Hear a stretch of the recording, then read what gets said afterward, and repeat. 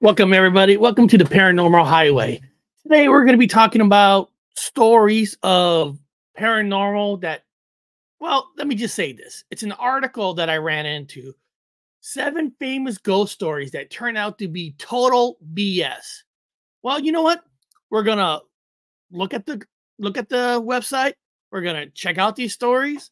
And at the end, we'll decide on what we think personally, if these stories are BS, or maybe the article wants the story to be BS. Don't want people to believe in ghosts. You know what I mean? You never know in this world. So kick back, relax. I'll play you the intro. So go get some coffee. Put in a simple vote right now. Simple vote. Do you believe in ghosts? Yes or no? Easy, right? Easy. So beyond that, go get some popcorn, get some coffee, because we are ready to take a ride on the Paranormal Highway. In 1974, a shocking murder case took place in Amityville, New York. The DeFeo family, consisting of Ronald, Louise, and their 5 children, were discovered murdered in their home, which later became known as the Amityville Horror House. The victims were found shot to death in their beds, with the exception of the eldest son, Butch DeFeo, who was the only survivor. Initially, Butch DeFeo claimed that a hitman had killed his family, but inconsistencies in his story led investigators to suspect him. Within days, DeFeo confessed to the murders, stating that he had heard voices urging him to commit the act. He was found guilty of 6 counts of second-degree murder in 1975 and sentenced to 6 consecutive life sentences. The case was unusual for several reasons. Firstly, no one reported hearing gunshots despite the high-powered rifle used. Secondly, all the victims were found lying face down in their beds, indicating that they did not attempt to escape or defend themselves. Finally, the murder weapon was discovered in a storm drain near the DeFeo home without any fingerprints on it. All right, guys. Now, welcome to the show. Today on the Paranormal Highway, I ran into an article that said these 7 stories are BS. Maybe they are. Maybe they're not. But the question is, we know there's a lot of skeptics out there. We know that. And if you're a skeptic who's in charge of a website, magazine, newspapers, whatever form of a way to get you content, they can write stories to make something sound BS when they're not. Because all you have to do is plant that negative thought in that person, and then that story's fake. Which a lot of these stories could be fake. But that's the beautiful thing about this all. They don't get to choose. The government don't get to choose. You get to choose. Isn't that wonderful? We get to choose on what story is real and what story is fake. And I see some wonderful people already in the chat. I see the famous Danny Stanton from South Carolina exploring Harley, the number 1 paranormal investigator from Canada. I'll say it right here, right now. He is number 1 of Canada. Pretty soon, he's going to break America wide open. He's going to be the top of the top in America. But for right now, he is number 1 in Canada, and he is making waves.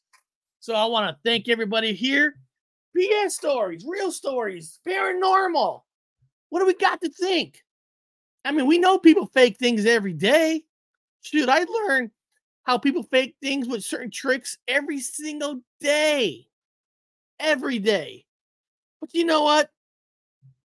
This is the article that I'm talking about. This is what the show today is based out of. 7 famous ghost stories that turn out to be total BS. You know, because they say here, people love a good ghost story.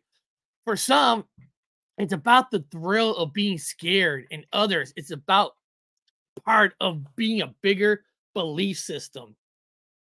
That's true. I can see that part. I can see that point, you know. I love horror movies because I want to be scared. I don't really get scared watching horror movies because I guess I'm demented, maybe. I don't know. Or people want to be part of the belief system. That's true.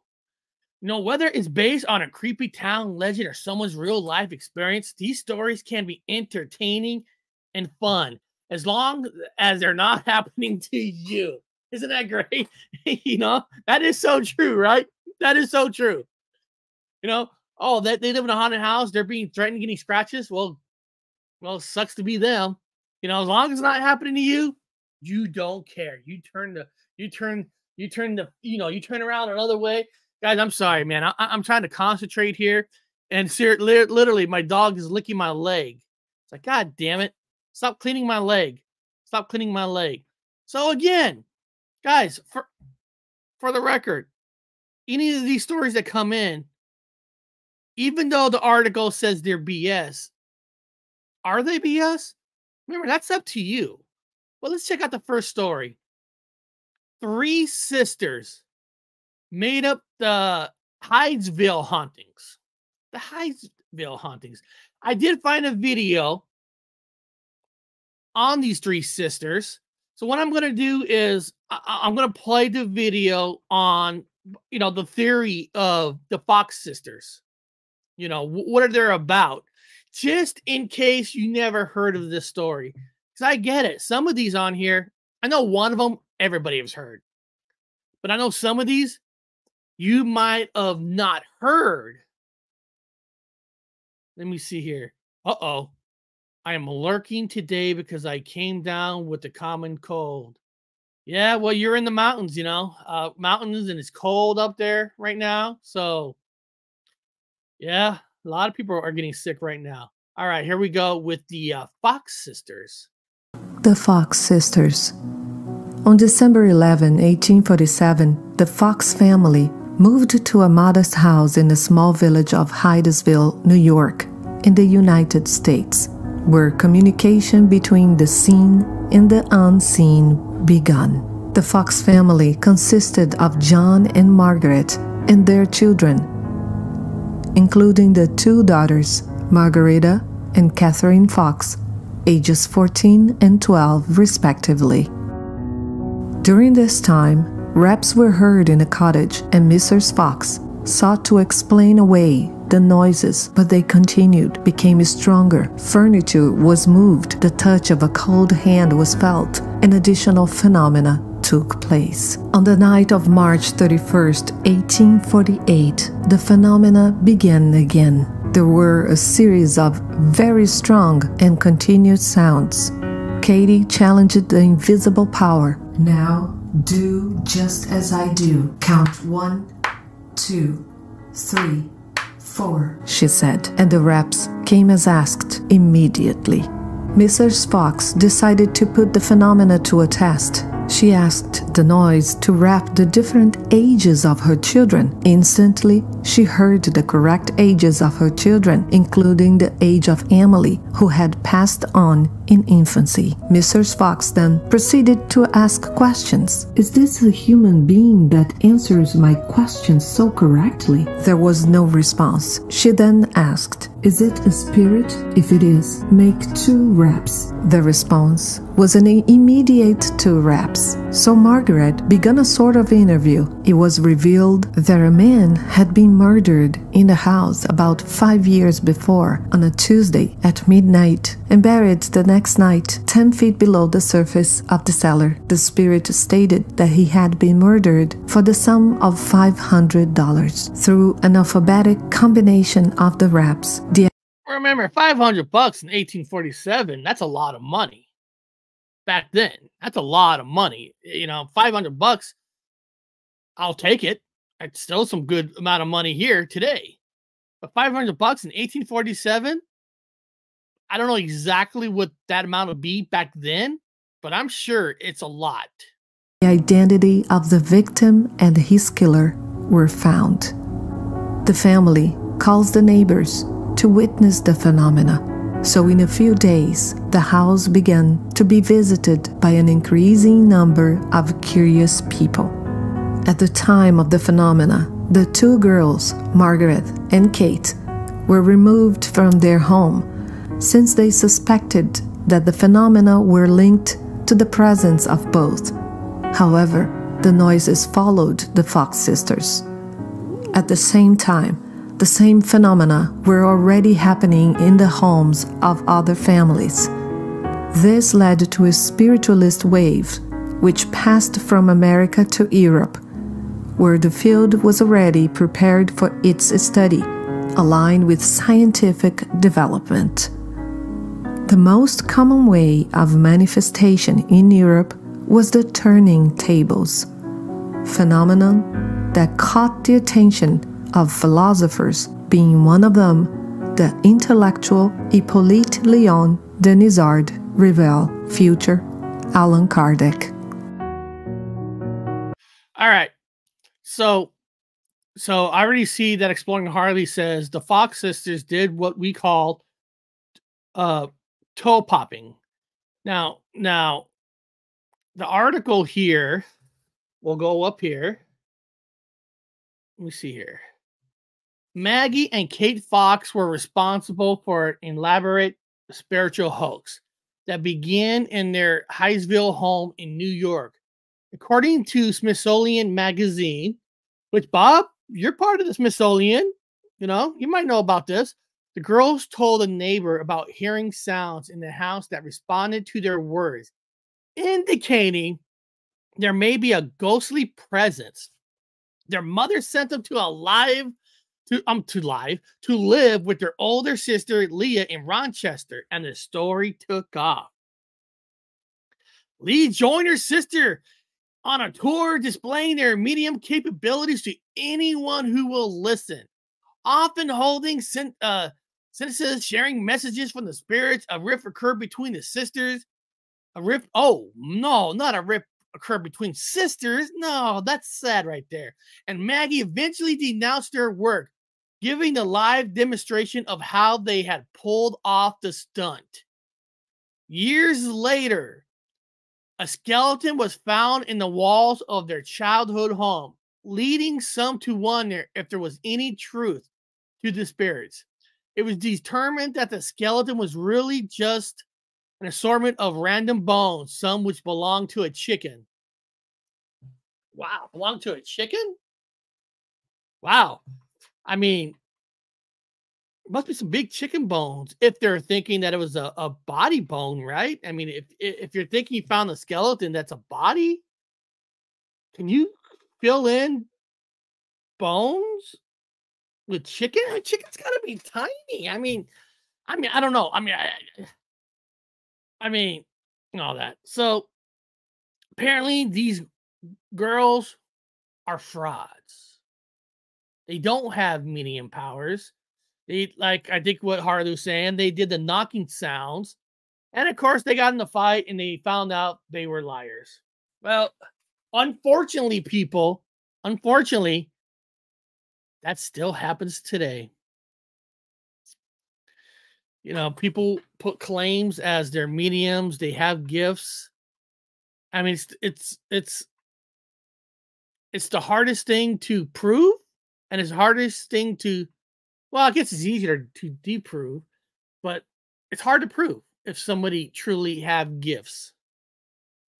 You know, because I don't know. I'm not a person that I consider that have gifts. You know, I know I have stories where I've seen bodies, or people walking into an elevator and disappearing, people sitting at a chair in a hospital. Bob and I having that experience in Gettysburg, but I'm talking about people that supposedly have mediums where they can contract the dead easily, talk to the spirits anytime they want. You know what I mean? You know, my stuff was more, it happened. But there's claims that people can do it anytime they want. Oh, you want to have a seance for $20? Okay, I'll bring in your sister. I'll talk to your great uncle. You know, that's power. No matter what you say, that's kind of power. Now, how do you prove that? I mean, that's, you know, it's hard. You know, it's especially when, I'm sure if some people have an appointment to see a medium, they know you're coming. There's ways to find out about that person behind the scenes easily now with the Googles, with the internet, you know, calling their friends or whatever. So there are easy ways for people to find out, you know, your story. And then, say you're a woman or guy, you have a loved one that passed away. So you're kind of emotional anyway. So you go into one of these places, and when you're kind of in that emotional state, you know, it's easy to make you believe what they're telling you is true because you're already in such a depressed kind of a state. You know what I mean? I mean, it's a lot, and it's sad that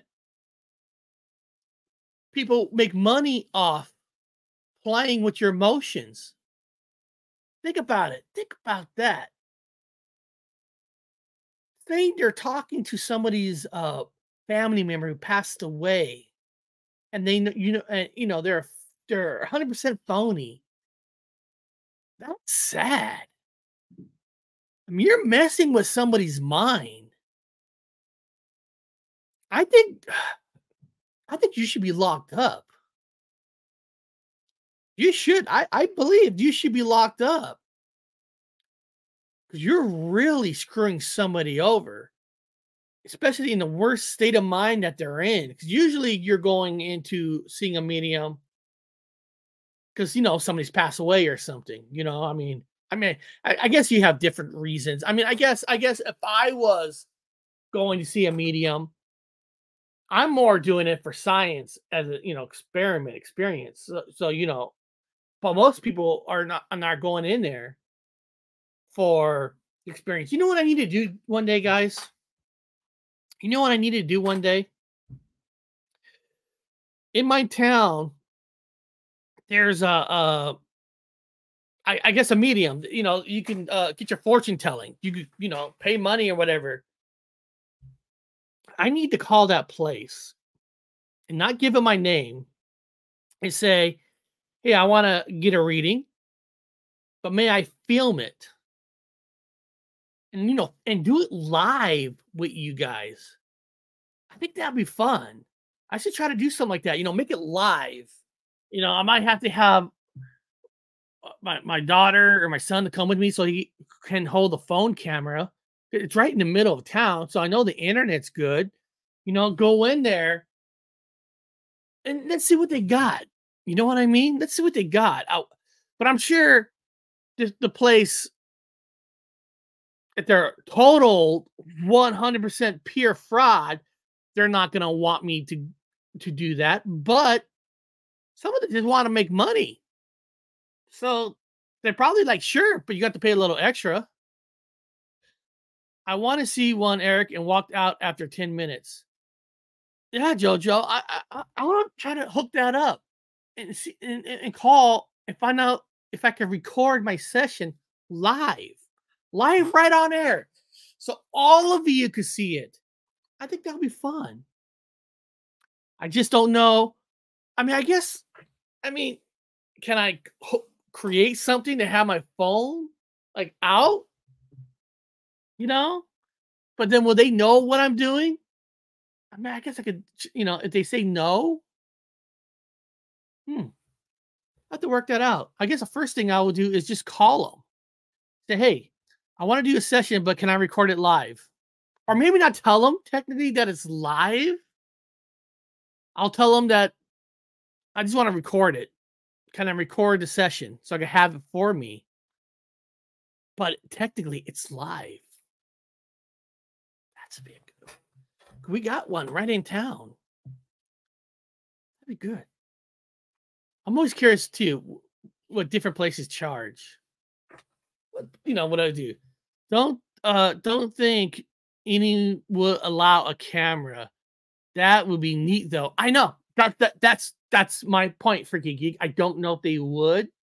I could try to maybe let me see here. Like here's a pocket. I can't even open up the pocket. There's the 3 thing. But the thing is, if I do that, I think they would know, right, that I'm recording. They'll probably say, like, hide that. You know what I mean? But I mean, I guess I could find out, right? I mean, I guess I could find out. I mean, hey, what do they care? You know, make their dollars. It's not like I got 10,000 people watching in the first place. So, we'll see. I'll see what I could do. I think that'd be awesome. All right, let's go to the next story. Amityville wasn't as horrifying as you think. Okay, now we all know the Amityville horror story. I mean, everybody knows that story. And the real one will not charge you anything. Uh, we're not charging you anything. They work with donations only. The real ones. Yeah, that's the point. That's the point. The real ones. Who's the real ones? Use the watch I gave you, the one with the camera. You know what? That's true. That's a good point. He did. I still have that. I still have that watch. I still haven't learned exactly how to use it properly, but yeah, that's a good point. Now, the Amityville horror is tricky because you guys saw the intro. The people died. I mean, there's no getting around that. Defoe killed, or whatever they're called. I don't care. Hold on a second. Hold on. It, just in case any of you did not watch my intro. In case you didn't watch the intro, I don't know why you didn't come here early enough to watch the intro, but if you didn't, this is what I'm talking about. In 1974, a shocking murder case took place in Amityville, New York. The DeFeo family, consisting of Ronald, Louise, and their 5 children, were discovered murdered in their home, which later became known as the Amityville Horror House. The victims were found shot to death in their beds, with the exception of the eldest son, Butch DeFeo, who was the only survivor. Initially, Butch DeFeo claimed that a hitman had killed his family, but inconsistencies in his story led investigators to suspect him. Within days, DeFeo confessed to the murders, stating that he had heard voices urging him to commit the act. He was found guilty of 6 counts of second-degree murder in 1975 and sentenced to 6 consecutive life sentences. The case was unusual for several reasons. Firstly, no one reported hearing gunshots despite That now that part's weird. That part is weird, just because I'm sure every sound a person hears, you're not going to jump the gun, jump the gun. But the amount of shooting he's done, that is weird. That nobody else could hear it. That many, because 5 shots, or maybe it was 6 shots, and nobody heard that. That part is strange. The high-powered rifle used. Secondly, all the victims were found lying face down in their beds, indicating that they did not attempt to escape or defend themselves. And that's weird too, right? I mean, if I'm in a house, somebody's using a gun. I mean, that sound is super loud. How were they all still facing down? Some people believe that he had help. That is strange. I mean, unless he shot him up and he turned him over, and these cops, they don't know how to do investigation. I mean, I don't know. I just don't know. It's hard for me to, that part of the story. It is hard for me to understand. You hear that? Wouldn't you go underneath your bed or hide? How do they, or like, were they all on sleeping pills or something? Like I said, maybe he technically drugged him to sleep, and just the investigation in that town is horrible. Horrible.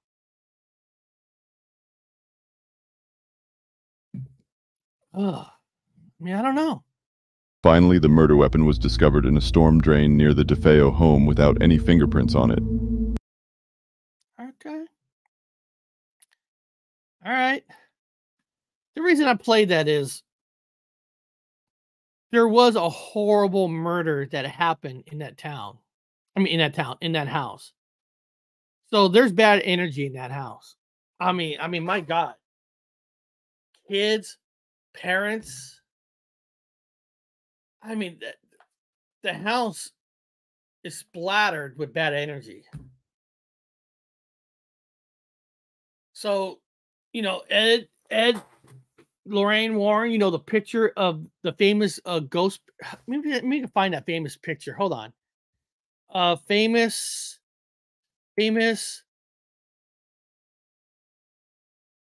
Amityville horror picture. Let me see if I can get you guys that. Let me find you guys that picture. Just in case. Oh, come on. Come on. I don't want the picture of the house. Give me that one famous picture. God damn it. Don't you hate that? I should have had it before this. Famous Amityville, about little boy. Let me see. Why is it making a heart? Oh, there it is. Okay, I found it. I found it. Let me show you the picture. Let me share screen. Give me a second. There's that picture. I believe that picture is real. Because listen, the house has bad energy. Kids died in that house. So that house is haunted on some level. On some level, that house is haunted. Think about the murders that have happened there. Now, because I am talking about it, I do have a Amityville video on Inside Edition News when they took the story. As the scary hit movie The Amityville Horror, but he knows it as something else. Home. He lived there as a boy. Were you scared living there? Horror house or hoax. Inside Edition takes him back to the real house in Amityville. It is one of the scariest horror movies to hit the screens, and now the remake of The Amityville Horror is getting big audiences at movie houses. But is Hollywood's treatment of what happened in that house in Amityville? I do got to tell you guys, the remake sucks. I'm sorry. Sorry, Ryan Reynolds. Sorry, you made a bad movie, and I think, Canada almost did not want you back in their country. You saved yourself with Deadpool, because even the Green Lantern you were in, that Green Lantern movie sucked. But his remake sucked. Doesn't even come close to the original. Sorry, Ryan Reynolds. Anywhere close to what really happened. In an exclusive interview, Diane McInerney talked with the first time the man who grew up there and found out what he says is hoax and what really is horror. It's supposed to be based on a true story, a claim that's helped put the Amityville Horror at the top of the movie charts. But we spoke to someone who says Hollywood's treatment of the whole Amityville case is horrifying. I was absolutely disgusted. Well, first of all, no offense to him. Of course, the studios are gonna spice it up. Of course. Listen, they're there to make money. I'm not defending on the actual truth, but when people complain about Hollywood and stuff, listen, it's all about the money with them. It's all about the money with them. The director's gonna tell you whatever you're gonna hear, but at the end of the day, it's about selling good, solid quarter-pounder burgers to you. Not these little mini hamburgers with no fucking bacon on it, with no cheese on it. You want the quarter-pounder. You want the cheese. You want the ketchup. You want it all. You want the taste. Nobody wants a little single hamburger that has nothing on it. That's just a fact. If they made the movie exactly maybe the way he wanted it, I hate to say it, nobody probably would be talking about the story today or actually do research into the story. Trusted with what I'm seeing. Christopher Quarantino is in a position to judge. As a boy, he fled this house with his mom and adoptive father, Kathy and George Lutz, starting the whole Amityville saga. We went back to the home with Christopher, and in an exclusive first ever interview, he blasted what he sees as the untruths in the movie. The only thing that they got right is that our family moved in that house and we left. This is the house in Amityville, Long Island that the horror movie is based on. As you can see, the infamous windows have been changed and the home has gone through several owners since George Lutz and his family fled from here almost 30 years ago. Christopher Quarantino is the little boy in both the new movie version and the 1979 original starring James Brolin and Margot Kidder. But he says both movies are far from accurate. This scene, for instance. That didn't happen. Again, that's Hollywood portraying the story. Or this one. Were there swarms of flies? There was definitely a lot of flies, nothing again like what Hollywood's portraying it. Both movies tell the story of murders that happened in the house before the Lutz's moved.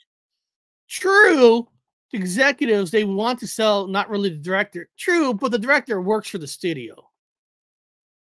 So the director technically, yeah, I know the studio says I want this in it, I want that in it. But at the end of the day, it is the director who puts it in there. And there are, and you gotta also remember some of these directors, there's all different ones. Some of these directors, they wrote the movie. They're behind it. They sold the idea to the studios to get it made. So it's you know, every situation of making a movie is different. Sometimes director has more of the power because it was all from them, or producers, executive producers that's from the studio hires a director to make the movie they want. So every story is different. I don't know too much about the original director of the original Amityville Horror. I never follow his career, so I don't know what kind of a director he is. So, but at the end of the day, it is about making the money. Because listen, even a director, if the director doesn't make a movie nobody sees, who's gonna want to hire that director? If you don't make me money, you ain't gonna get a job. So director's gonna, they'll do things to spice things up too, because they want a job. In. There was a crime, a murder in the house. That part of the story is true. A man slaughtered his family, claiming spirits in the house told him to do it. The movie details how chilling events occur for the house's new occupants, the Lutz family. And although Christopher claims most of what happens in this movie is fiction, he says one scene does bear some similarity to life in the Amityville house. He says he did see a shadowy presence. It looked as large as a man and was heading towards me. Were you scared living there? At times, for sure, yes, very. Quarantino attributes much of the Amityville hype over the years to his adopted father. He claims Lutz exaggerated stories of the house being haunted to help write the book, which started the... Bingo! Bingo! Bingo, bingo, bingo, bingo, bingo. Love that part. Like the kid said, he did see a shadow because something evil did happen in that house. The exaggeration. I always tell people, I understand every story. I hate to say it, somewhat gets a little bit exaggerated somehow. It happens when it changes, but there's a point where you're going over the line of exaggeration just to sell something, to create something that happened. The house is haunted, hands down.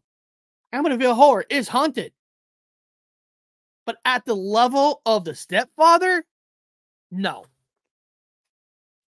But I'll tell you what.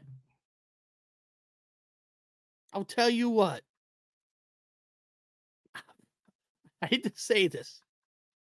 Even though that guy's an exaggerator, you got to give that guy some balls. Big hunas. I'm serious, man. I wish I was able to talk to that guy and play the AC/DC song, Big Balls. I got big balls. You got big balls. We got the biggest balls of them all. Big balls. Because buy a house, leave it 28 days. You're not guaranteed to get a book deal. You're not guaranteed that. So, you know, you're not guaranteed that there's going to be a movie made. It's not like every exaggeration story behind it came out with that outcome, a movie made. So, dude, it's got big balls to buy a house, put the money down, and go. Now, of course, in the long run, he got divorced, life went to hell. So he karma caught up to him. But be honest. Be wary of channels that say it isn't about the money while they make their PayPal donations link pinned to the top of their chat. Oh yeah, no, I hear you on that. I hear you on that. But man, that I mean, it's one thing nowadays to okay. People create fake videos all the time. We don't need to rehash that. We know that a lot of people make fake videos. But it's one thing to create a fake video trying to get guaranteed money and clicks and views, but to actually buy a house and take off 20 days and hopefully to get a book. Remember, this is in the 70s. There was no internet. You know, you just have books, movies, and newspapers. You know what I mean? You know what I mean? But Ron, I get exactly what you're saying. I know what you're saying because they're channels that always keep mentioning that through the show that donations. And now it's tricky because I always felt I want to earn somebody's donation. If somebody gave me a donation without me asking for it, it makes me feel great because you guys did something that I didn't ask for. So I get exactly what you're talking about. I get exactly what you're talking about. But like I said, again, what a chance that guy took, man. So I'll give him credit on that.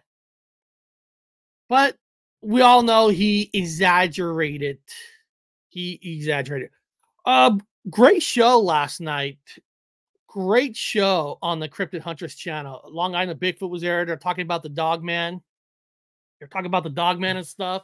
That was a great conversations that they had. But if you didn't know, there was also another great show that was on yesterday too. You guys didn't know, here, let me share the screen real quick and we'll get back to the story.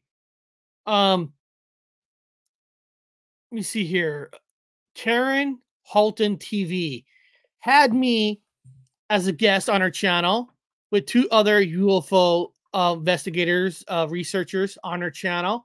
If you guys have not watched it, let me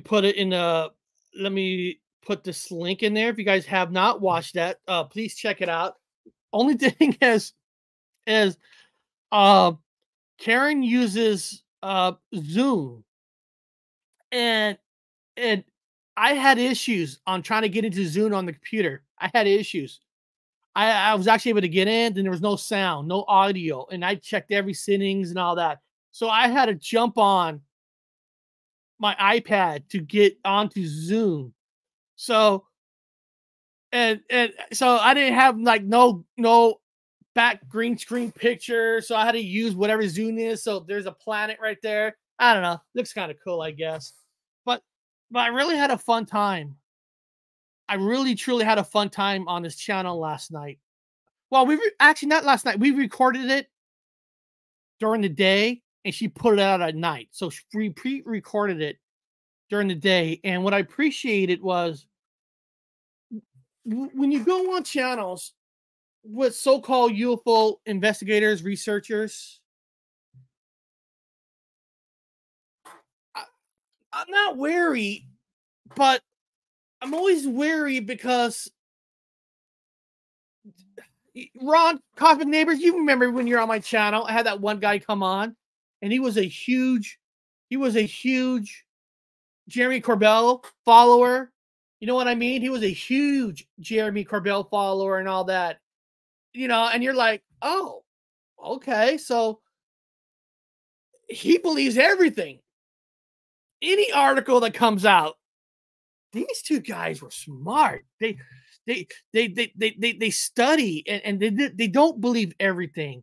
And they feel bad for a lot of people in the UFO community that falls into this trap of thinking all because the media or the news calls this guy an automatically whistleblower. That means it's an automatically sell. It's an automatically great. These guys were smart, and I appreciated people being real like that. So it was a great show last night. It was fun being with people that actually had an open mind and knows that fakery is a major part. It's sad, but it's true. But let's get back to more stories. All right, let's go back to the article to see what's the next one that's supposed to be famous. Here we go.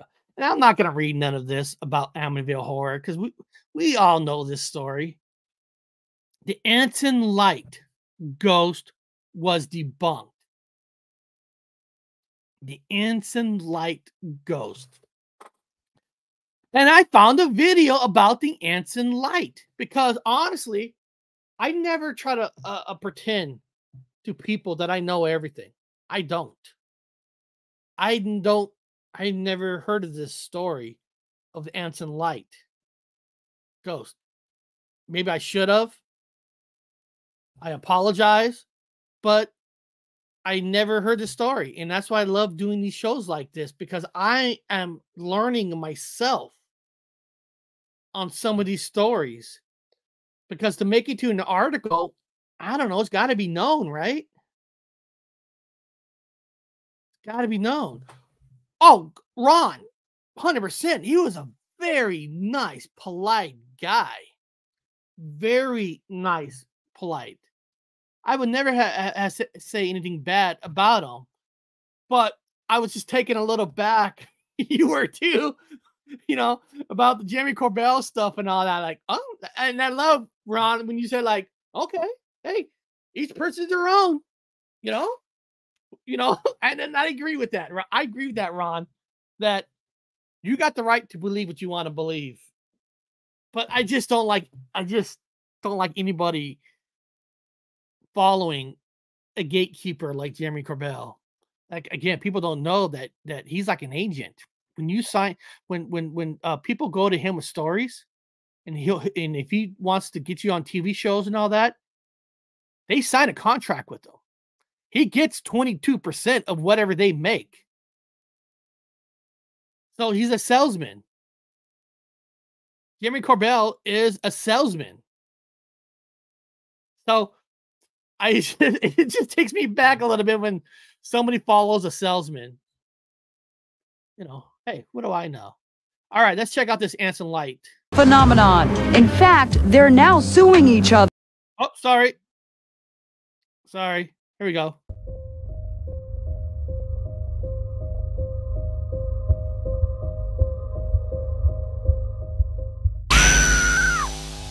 In Texas, there is a small town called Anson.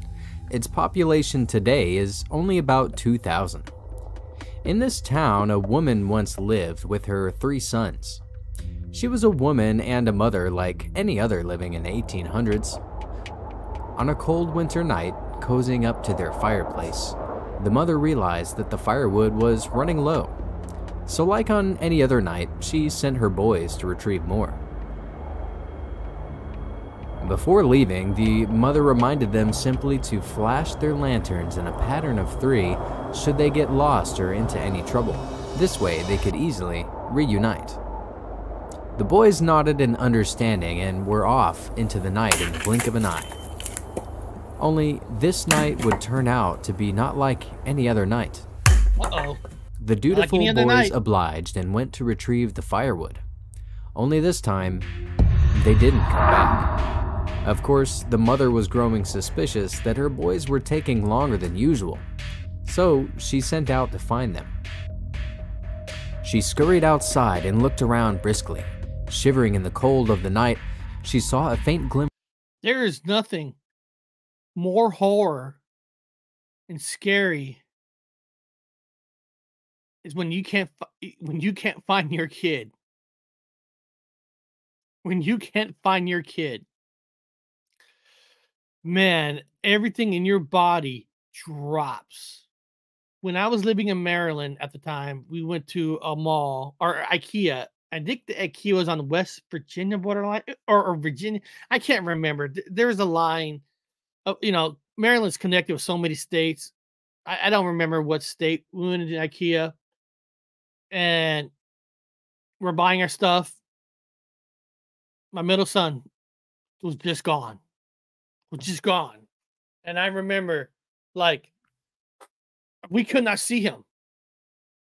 And we don't know these towns very well, these population. And it was like, your whole body just feels gone, like empty, like, oh my God. And what happened was there was, this warehouse, there's long poles in this by the food court in the register. There's this long pole, and behind it, there was like a little steering wheel that we didn't know. He was on the steering wheel behind a pole. But when we looked, you didn't see no body. So man, that's a feeling that my heart goes out to any parent, any person that when you don't see that person there, it's horrible. Of light, and immediately her heart dropped. Frantically, she rushed to the source of the light, only to find that her sons had been murdered, with not a soul in sight. If for some reason you wanted to visit the place where this all happened, you could do so by following a long dirt road that travels along the local cemetery. When you reach the crossroads, you turn your car around and face back the direction which you came. But why would you want to do this? Rumor has it that the mother did live on, but not in the way that you might think.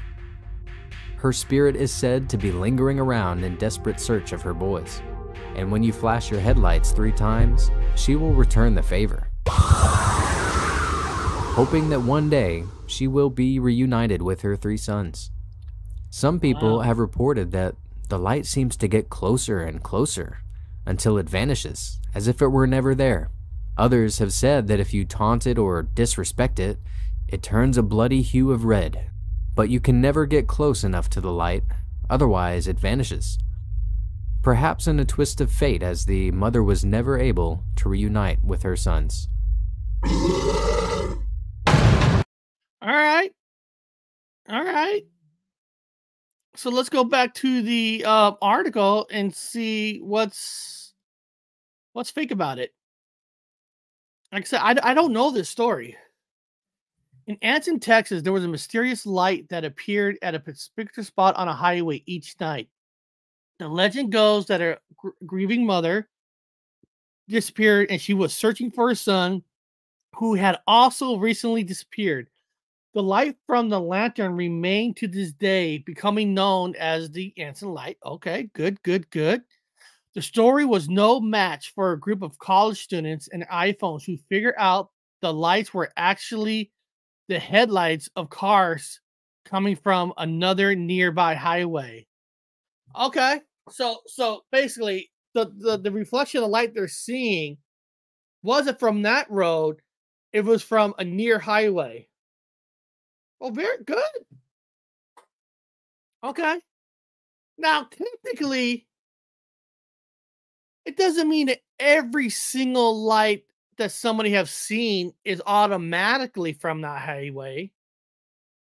I mean, possibility of an orb, sure, and all that. But a grieving mother that lost her kids, I could very well see them looking for the kids in the afterlife. I can see that.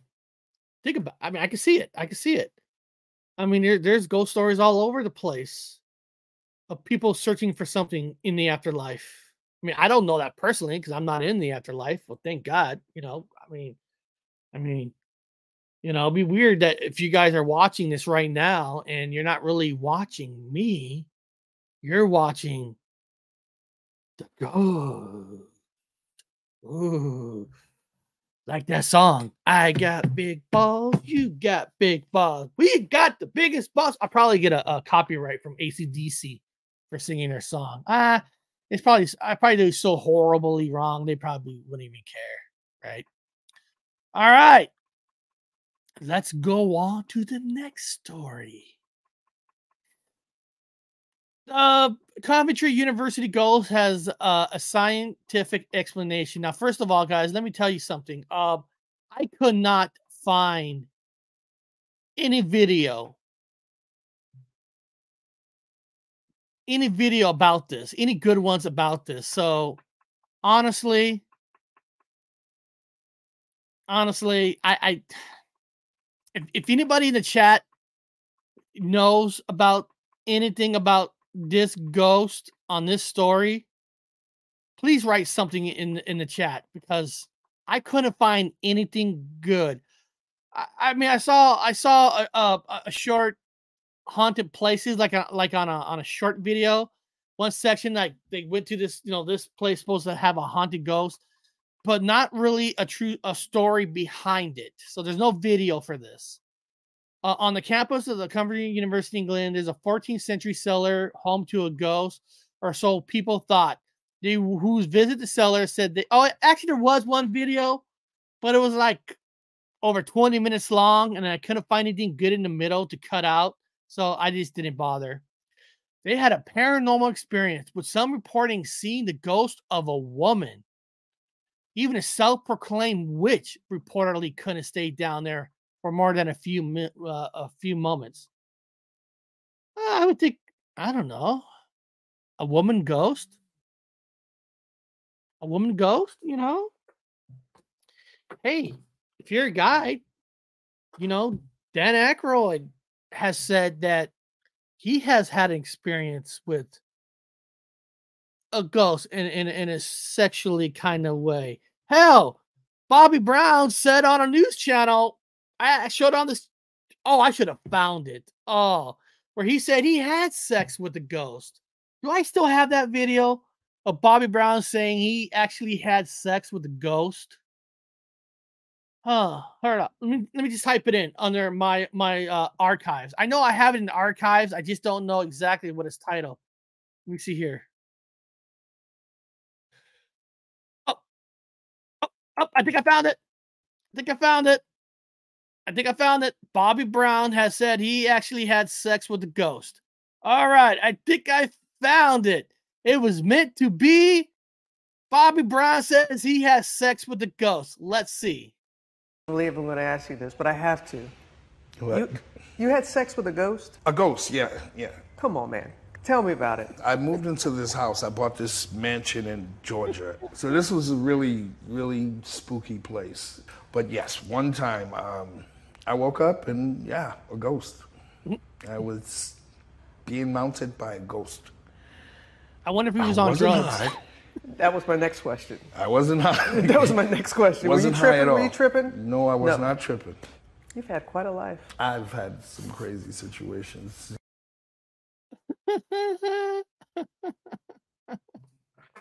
Hey, dude, more power to you. Hold on a second. I gotta do this. I have to do this. Give me a second. I have to do this. I'm gonna start a poll. Would you, hold on a second. Would you have sex with the ghost? Start a poll right now. All right.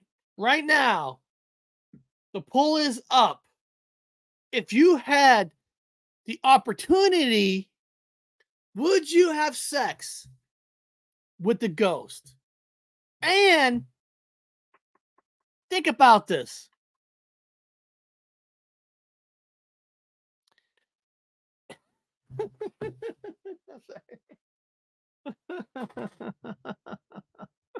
I'm sorry. I'm sorry. Is it considered is it considered cheating if he had sex with a ghost? It's not alive? Actually, hold on. Hold on. That sounds even worse. It sounds like you're going to a graveyard, but you guys get what I'm talking about. If you're at your house and a ghost somehow, I don't know, is that cheating? What if the ghost took advantage of you? Like, you know, Dracula looks in your eyes.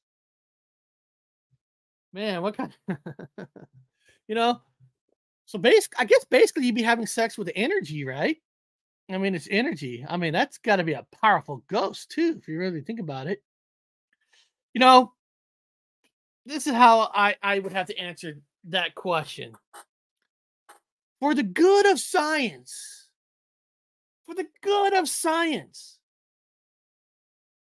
that would be one hell of a finding, right?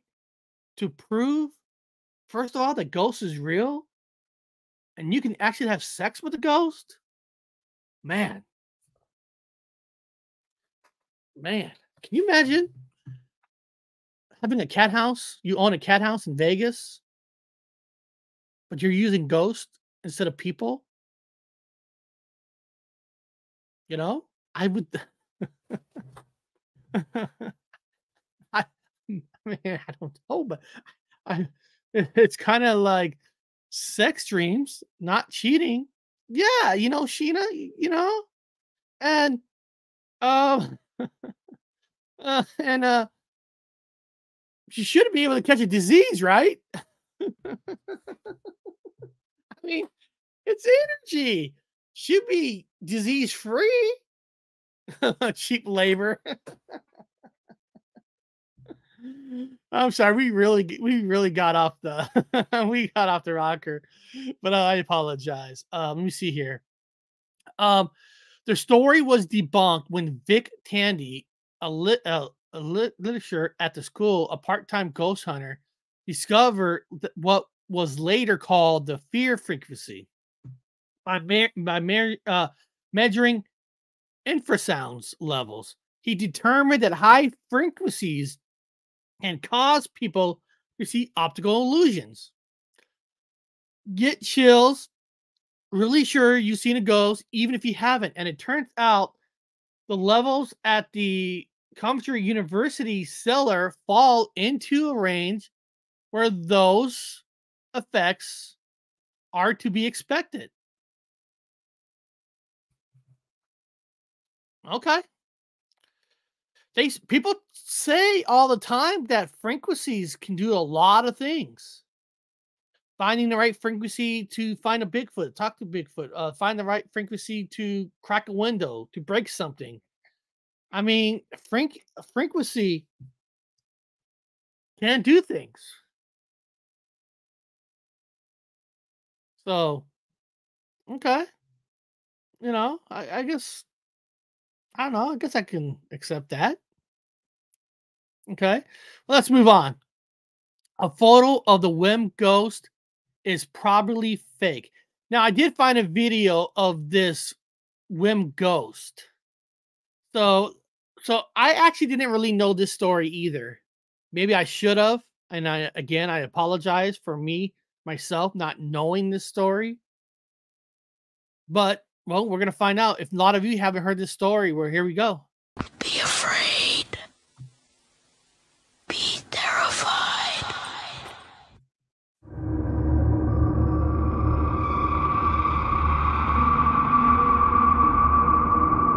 This photograph of the ghost. Okay, guys, first of all, hold on a second. I got to give you guys a disclaimer. All right? A lot of these videos for this story was actually copyrighted, believe it or not. This story wasn't. But the guy's voice wasn't the best in the world, which my voice is not the best in the world, too. So I low-pitched it one. So I low-pitched this guy's voice just to make it sound a little better. And a little way spookier. Just so you guys know. This photograph of the ghost girl was taken as Wem Town Hall burned to the ground in Shropshire, UK in 1995. At the time, nobody saw this girl standing in the doorway of the burning building. Onlookers were stopped by police and firefighters from approaching the burning town hall.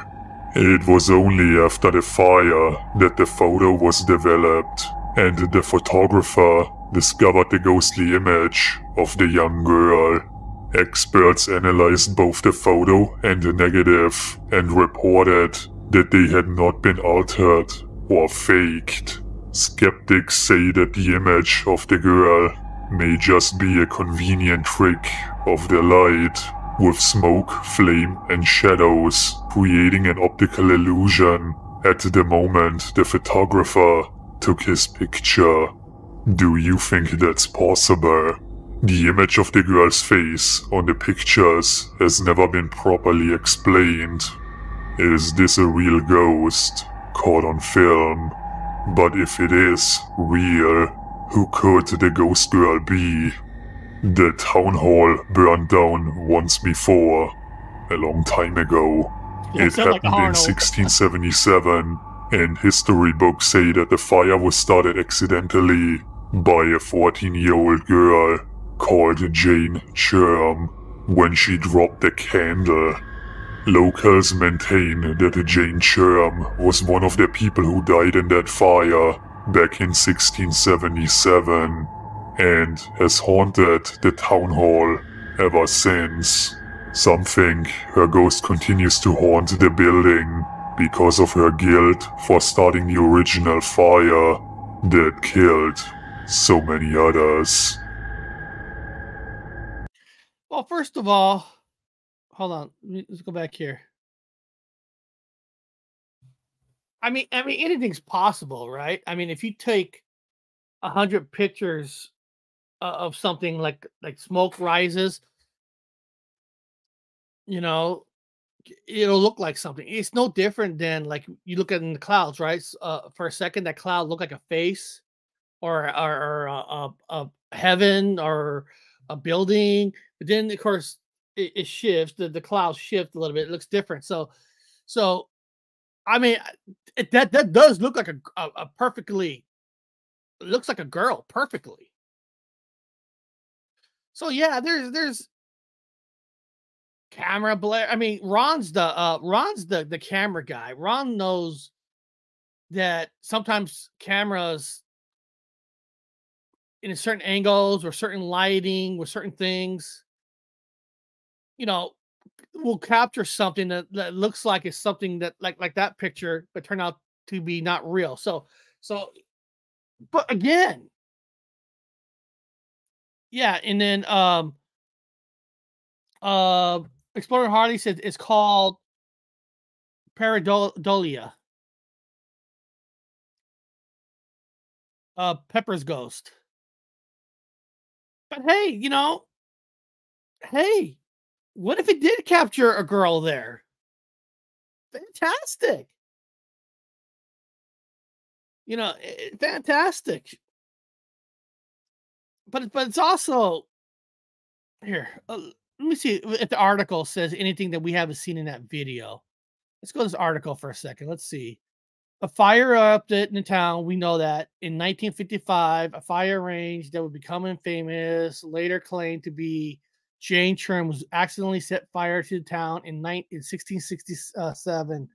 Though O'Reilly swore the photo wasn't doctored, and while a photographer expert agreed, another Surfire resident may have proven otherwise.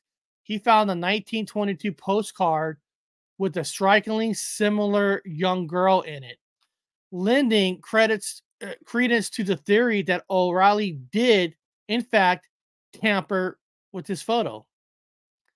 Well, guys, nowadays, I mean, anything's possible. I mean, that's the problem, right? That's the problem. Any picture you see now, any video footage you see now, you're automatically going to, it was altered, it was this. I mean, it's almost like, I don't know. I mean, what's the answer? What's the answer to prove that a picture or video is right? I know you can look at the data, right? I know, like if I took a picture, if I send the original card to Ron, you know, he can look at the data and see it wasn't altered. But you also have to trust that Ron's going to be honest with that finding too. Which, I mean, we all trust Ron, but you guys get what I'm saying. You could always find somebody who's going to say, oh my God, this was unaltered. This was unaltered. That's a problem too. It's the same problem that I know some people who supposedly send DNA of the Bigfoot to certain places. You don't even know those certain places are going to tell you the truth. And that's the problem nowadays. It's especially now when there's so much money in everything. In everything. It clouds your mind. Now, this story here, there's not really a video about it. The H family was suffering from carbon monoxide because there was a story in 1921. A woman known as Miss H began seeing a doctor with some strange symptoms. After moving into the house, her family began feeling weak footsteps, headaches, even seeing apparitions. At one point, her husband even woke in the middle of the night, certain that someone was strangling him. He was probably having sex with a ghost, and he was just saying strangling. And most of the would assume there would be haunted until they found out that a broken furnace was releasing carbon monoxide into the home. Frank, we've seen carbon monoxide. Yeah. They're all possibilities. They're all possibilities. You know, I do have a fire. My fire alarm is also a carbon monoxide alarm. So, so I would think. I mean, I don't know what. Maybe Ron can answer. I don't know exactly what level, how much carbon monoxide you would need to start hallucinating without your carbon monoxide alarm catching it. I don't know that. I would think the amount of carbon monoxide that would be considered poisoning, where your mind is seeing things, that your alarm would actually catch that. If you have one of those fire carbon monoxide alarms in the state of Washington, you got to have one. You got to have one in your house. So let's skip that one. All right, this one is actually the last story of the day. The San Antonio legend that didn't even happen in San Antonio. This is a famous story about a train and a full of children. And I did find a video for that, for the children. So let's hear the story. Hold on. What is Lockbeer saying? Cosmic, are you talking about the alien girl who was also a son? That was in Andromeda, not Star Trek. Although both were created by Gene Roddenberry. Oh, nerd talk. I love it. Let's check out this video. The lore, ghost children guard the intersection of Villamane and Shane Road in South San Antonio, Texas.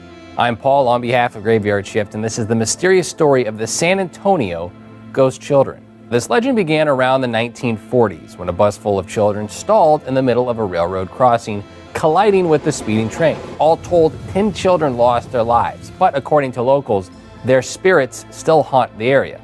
Any vehicle stopped near the intersection will inexplicably be pushed across the tracks to safety, according to legend. It's also believed that children's spirits are preventing innocent people from sharing. Hold on a second. Danny, oh my God, that's the comment that gets on. Danny, I'm not looking at everything in the chat. I'm only looking once in a while, so I'm not able to catch everybody's comments. So I apologize if I miss some good comments, but I don't want to stare at the comment board for every single comment. So I'm just catching things with my eye. So I apologize if I'm not seeing some great comments. I apologize for that. But I'm not going to stare at the comments. I'm doing a show. their gruesome fate. One account from Brenda Pacheco claims she put her car in neutral, took her foot off the pedals, and the car actually moved. Now, this has been tested countless times. Locals say police have to patrol the area in order to keep traffic moving. Now, an explanation of all this could be the tracks sit on a downward incline, allowing the vehicles to move with gravity. But what it doesn't explain are the small handprints that are appearing on the back of cars, along with many reports that have said they have seen apparitions in photos. They've also heard the sound of children's laughter and the screeching wheels at the site. I'm Paul on behalf of Graveyard Shift, and these are the mysterious stories of the San Antonio ghost children. All right, ghost children. Well, what does this story here mean? Because here it says the San Antonio legend didn't even happen to San Antonio. Okay, let's find out. A San Antonio legend that has a 1938 a bus full of children stalled on train tracks and was soon hit by a train, killing the children inside. Since it's been reported that the park and the ghost tracks put in the car in neutral, the ghosts of the kids will show up to push your car to safety. Didn't Ghost Adventures did something there when they had Nick on the team, like in the first 3 seasons? I could have sworn I thought the Ghost Adventures were there. If they did, put it in the chat, please. To prove any skeptics wrong, some even put baby powder on the cars and used fingerprints as proof the kids were there. Unfortunately, for those who want the story to be true, there's a pretty logical explanation. All right, what is it? There's a slight incline on the tracks will make your car roll, and the fingerprints that appear are most likely your own. Really? Really? I get the incline. I get that. I get that. But automatically, all fingerprints. And guys, I don't even know how much amount of fingerprints that have been found. There's a link that Danny put in. Hey, Luck, this is where I bust other people's. Oh.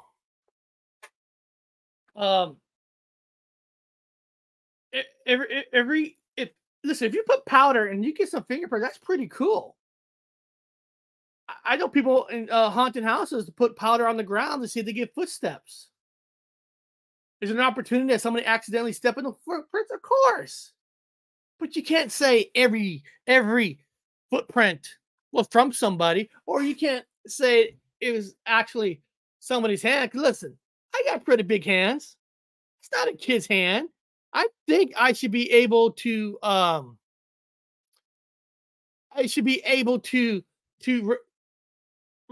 recognize a kid's hand compared to mine.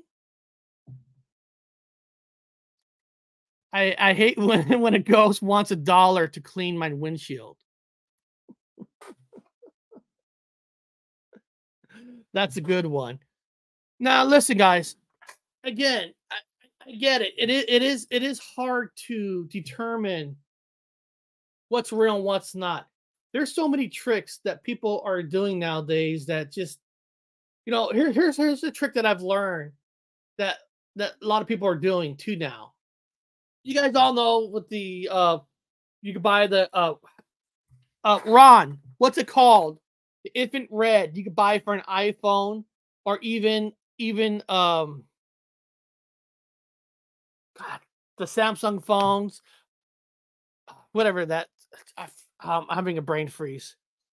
Where you see infant red, you see the heat. I don't know the exact name of it that you could buy on phones now. So Ron, if you could tell us, I know exactly what I'm talking about. Maybe I'll type it in. Infant red. Infant red. Scanners or phones. Let me see here. I don't know. I'll look it up later. I missed your question. Ron, when you're filming and you're using instant heat, you want to look at the heat. what is that? When you can buy for your iPhones, you connect it, and the thermal camera. There's a name for it. For the ones, the thermal camera attachment. There's a certain one that everybody's buying for iPhones and the other ones. I got a cheap thermal camera attachment for my camera. It's called the Seek thermal camera. The Seek. I thought there was also another one. There's another one that a lot of people are getting. Thermal camera. I can show her. Let me see. Thermal camera for iPhone. I thought there was a one brand. Oh, Flare One. Exactly. Flare. That's the one. And there's a lot of trickery you could do with those. Like this is the most simple trick. Like so you have a window. Somebody walks through it and you get the image of a person. You get a heat thing. And you say it's a ghost. A lot of people what they do to make their heat really shine through the window for one of those phones to capture, they would sit in another room to plug in warm blanket. They put the blanket around their body to raise your temperature. So when you really walk through that window, your body temperature is at a higher level because you just had a warm blanket, one of those plug-in power blankets.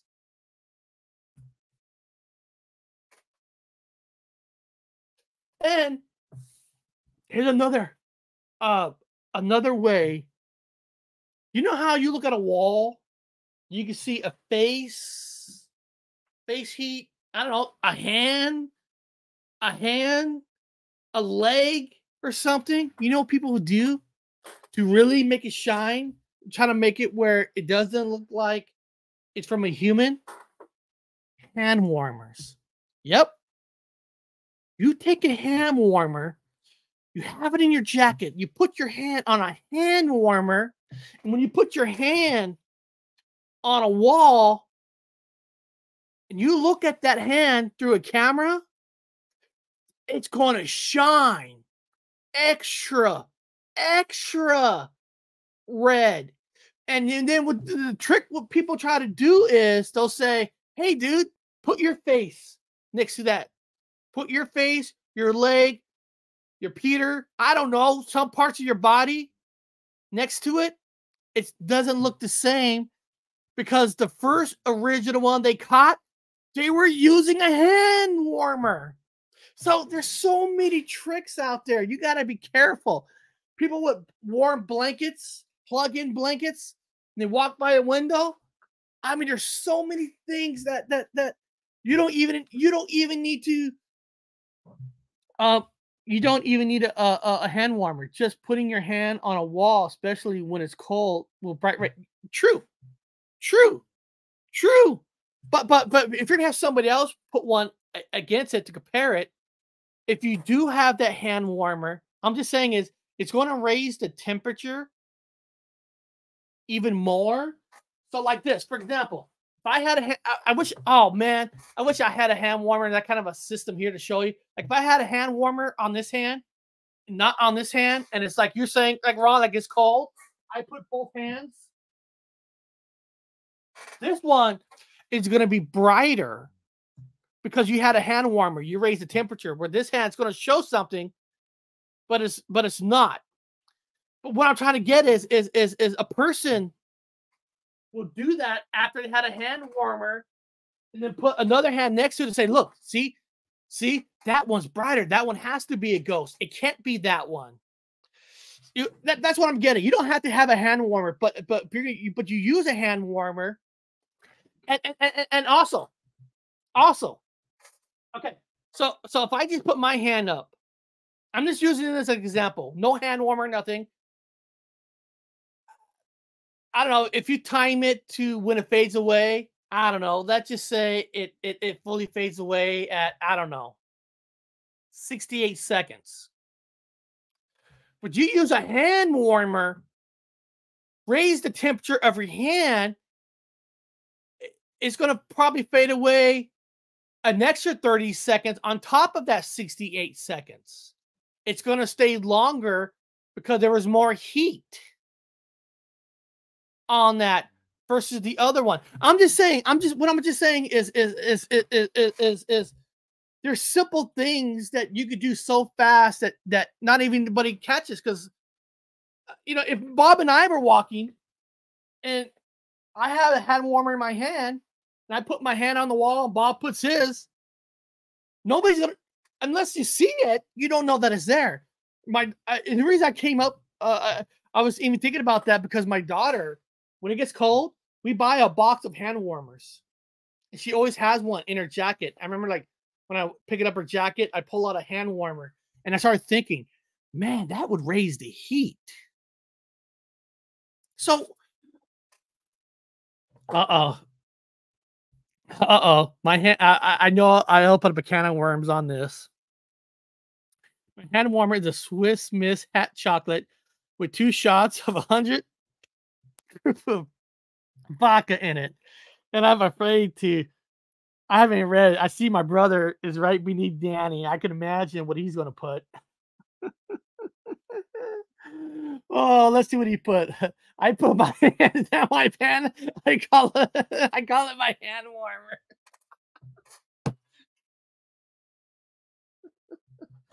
Oh God, I should have known. I opened up that one.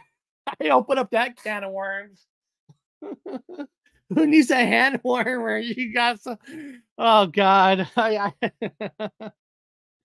opened up that can of worms. All right, guys. Again, I appreciate.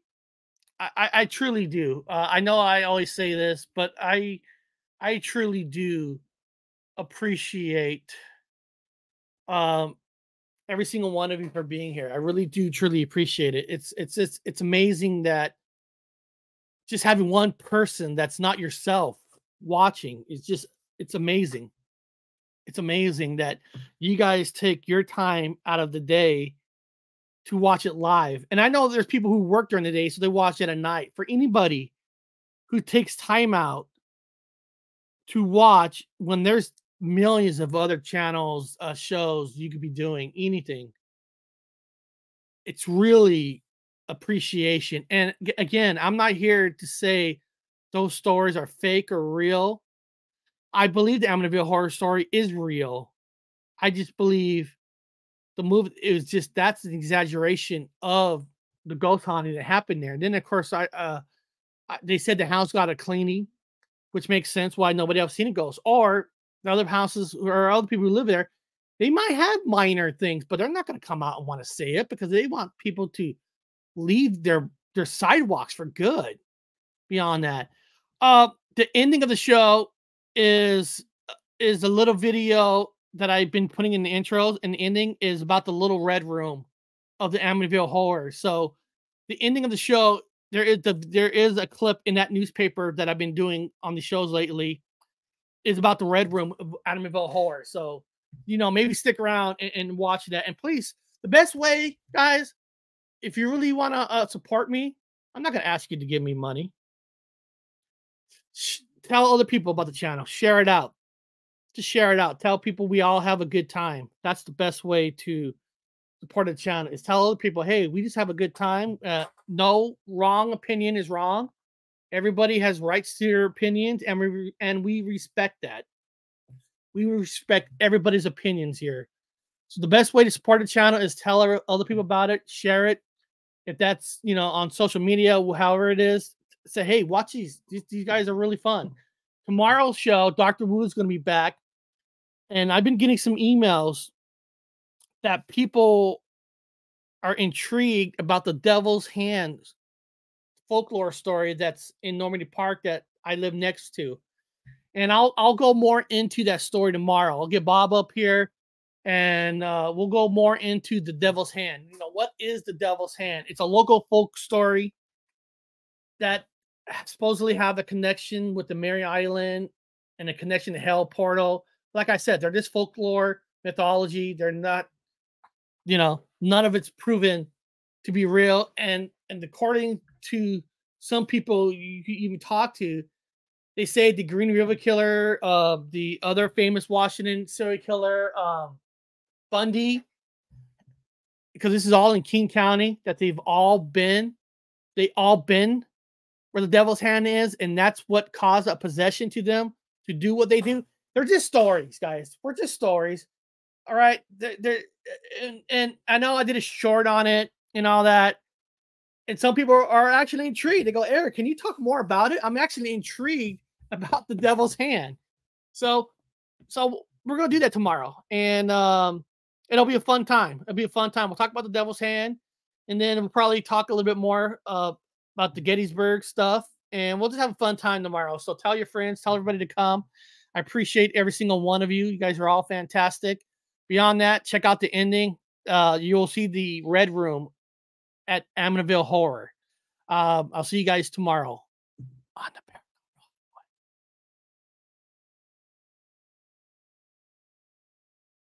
My name is Patty Camarado. I was friends with Allison DeFeo, the girl who was murdered with the rest of her family here in 1974. This I'm going to show you is the mysterious Red Room that's so noted for in the book. This door, which they say was never here, was here, is here, always will be here, I suppose. This is the Red Room. Nothing more than a storage area where Allison and her brothers and I used to keep toys. Just red, you know? There's never any feeling of spirit presence or ghosts or any sort of thing like that. It's just a play area. Used to keep toys. Nothing more than that.